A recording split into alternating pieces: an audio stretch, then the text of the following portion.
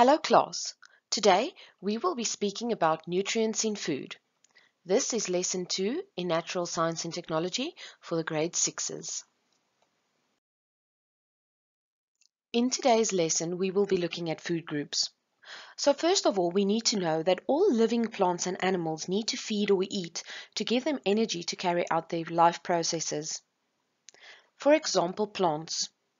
Plants make their own food from the sunlight that they get, the carbon dioxide, as well as the water that they get from their roots. This is called the process of photosynthesis. Next, we look at animals. Animals cannot make their own food and need to eat plants or other animals to get their energy. Humans are the same. They also have to eat plants or animal products to get energy to grow and develop. Let's look at the classification of food groups. The food we eat can be grouped or classified into different types or groups. We call these the food groups. There are 4 main groups, and each food group does a different job in the body. The first one is carbohydrates. Then we get proteins, then fats and oils, and lastly vitamins and minerals. We classify food according to these food groups, although most foods contain a mixture of more than one food group.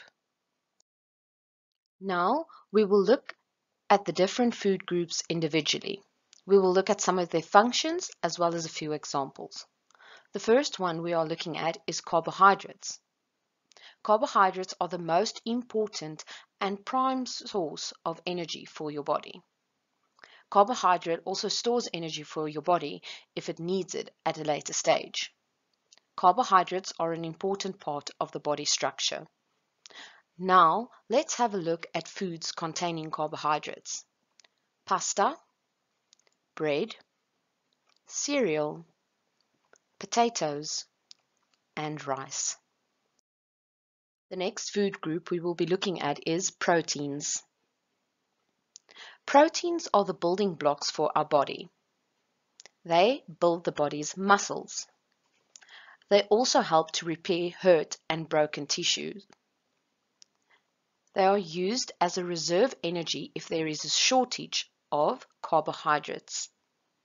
Now let's look at some foods containing proteins. Nuts, eggs, chicken, fish, cheese, beans, and meat. Next, we will be looking at lipids. Lipids are fats and oils. Fat is stored around organs like the kidneys to protect them from injury. Fat is also stored under your skin to keep us isolated, which just means to keep us warm. Fat can be used as reserve energy if there is a shortage of carbohydrates. Let's look at some examples of foods containing fats. Peanut butter, butter, nuts, avocado, and cooking oil. Lastly, we look at vitamins and minerals. Vitamins and minerals are essential to the human body, and yet we produce very few of them ourselves. Many important minerals are contained in the food we eat, and 2 of the most important ones are sodium and calcium.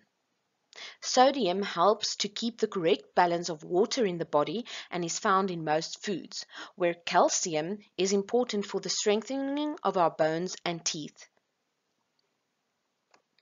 Most vitamins are manufactured by plants, so we get vitamins from the food we eat or from the vitamin supplements that we drink. Now, let's take a look at some foods containing vitamins. I've made a table for us showing us the different vitamins, the source we can find it from, as well as their functions.